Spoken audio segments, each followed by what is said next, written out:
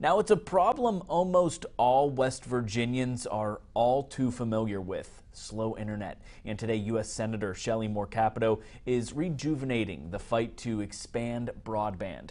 7 News anchor Stephanie Grinley just logged off of that meeting. Stephanie, the meeting was virtual, which in a way is a bit ironic, wouldn't you say?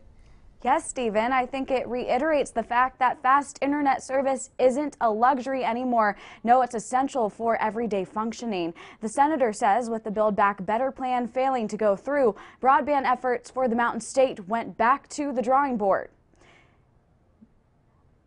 Now, the senator says that across the state, the goal is to get an accurate map count and the underserved and unserved areas. A philosophy: only when we spread the wealth of internet can we then add, or rather update, the wealth. Senator Capito says it takes a smaller provider to come into West Virginia and stake a claim. And regarding stakeholders, well, she's reading letters, not emails, from more than a few West Virginians.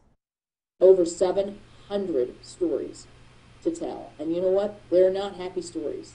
They're stories of low service, that they're paying for service that's not getting delivered, that they can get no service, that their child is with children in school, their grandchildren have had to move away from where they live because they can't get service, they can't do school.